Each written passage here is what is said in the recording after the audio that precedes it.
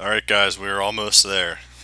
So what we're looking at here are coordinates in degrees, minutes, seconds. We need to convert these to decimal degrees in order for it to work with the Arcpy tool that I'm going to use. So I actually have a function that does this exact thing, that converts decimal degrees to, or I'm sorry, converts degrees, minutes, seconds to decimal degrees. So I'm just going to copy that in for us, and we're just going to use it that way. So I'm going to paste that function in here. Okay, and you see it takes a value. So this is what we're going to be feeding it, a value that looks like this. And this is actually a tuple of tuples, and you can tell that because of the outer parentheses there. That means it's a tuple. And then inside that tuple we have 3 individual tuples for degrees, minutes, seconds. So if we put that here, that's what's going to be passed in. Degree 0 is going to equal what gets passed in, the value 0, so the first tuple, and the first index of the first tuple, so 38. So this is going to equal 38.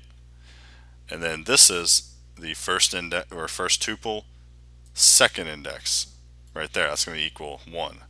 And then so on and so forth for the minutes and the seconds here. And then we do some fancy math calculations here, and basically we end up with the decimal degrees.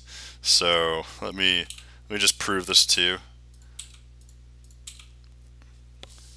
Okay, so let's go back down here, and instead of printing lat long, actually let's make a new variable called lat in degrees and set it equal to convert to degrees, and we're just going to convert lat to degrees. And then we're going to do the same exact thing but for longitude,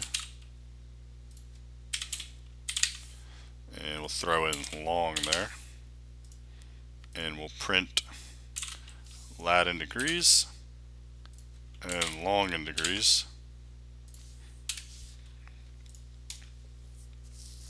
Alright, let's see what we get. Cool, there we go. So now we have these numbers in decimal degrees. Okay, we're almost there. One small caveat I forgot to mention. We need to check whether or not it's in the Western Hemisphere or Southern Hemisphere, because in those instances the values should be negative. So I know for a fact that this 77 should actually be a negative 77, because we are over here in the Western Hemisphere, and this around here is negative 77. So the latitude is correct with a positive 38. So yeah, we also have to check for south. So that is why earlier we got these GPS longitude references and latitude references, because we're just going to do a quick check here. So what we can say is if the longitude ref, literally if it's equal to W, we're going to make long in degrees, not lat, long in degrees equal to the negative absolute value of that. And then similarly for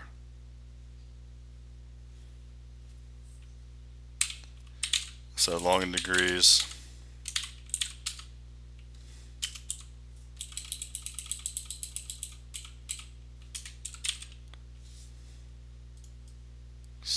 if lat reference equal to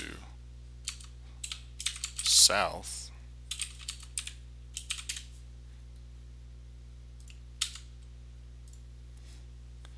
so this will just put a negative if it's in the southern hemisphere for the latitude.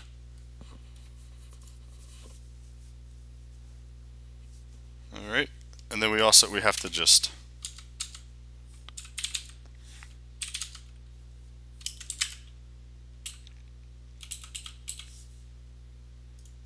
So we'll just say else log in degrees equals convert to degrees longitude. If that equals that, else lat in degrees equals convert to degrees lat. Okay, that makes sense. So let's run this, and this should give us a negative 77.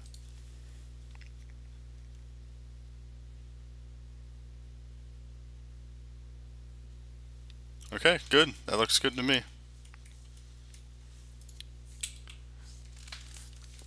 Cool. So I think we're at a good spot. Let me check on time, and we might break this up into another video.